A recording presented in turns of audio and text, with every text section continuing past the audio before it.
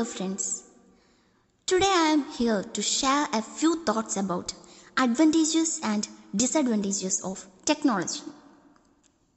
Technology has brought about a revolution in the modern world. It has made our lives easy and fast. Technology has made the world a global village. Technology is a double-edged weapon. Today, I am going to talk about the advantages and disadvantages of technology. Let us look into the advantages of technology first.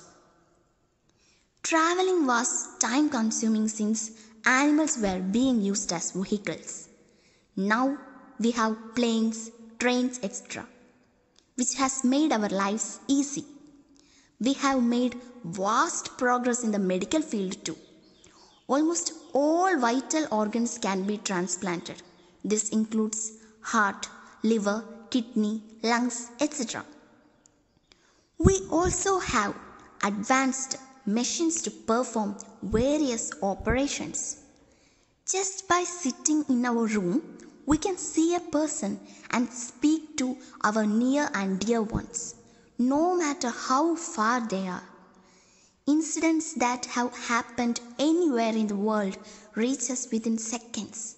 We can even shop, book ticket, read books, etc. sitting at home itself.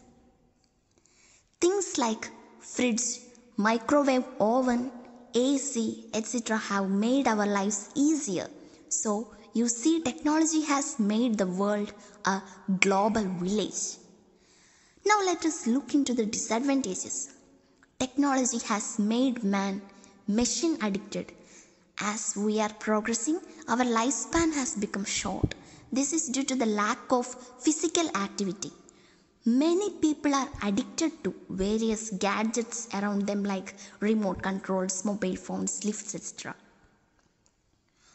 All these things make us lazy. Children are addicted to games on phones and laptops. They have stopped playing outside.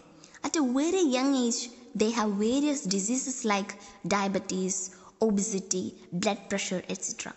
There is a less communication between people.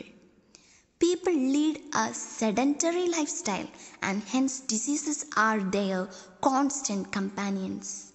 So, we as a new generation, let us take an oath that we will use technology wisely as a means to progress and lead a healthy lifestyle.